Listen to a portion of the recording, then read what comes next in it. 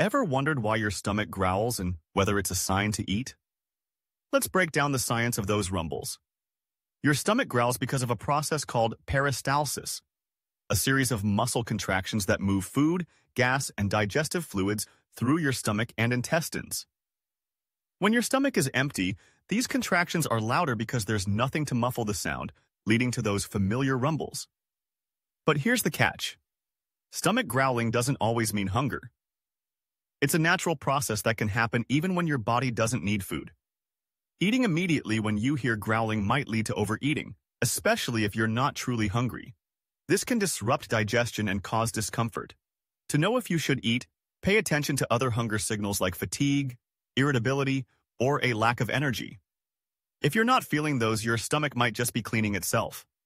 Fun fact, drinking water can help quiet those growls without adding unnecessary calories.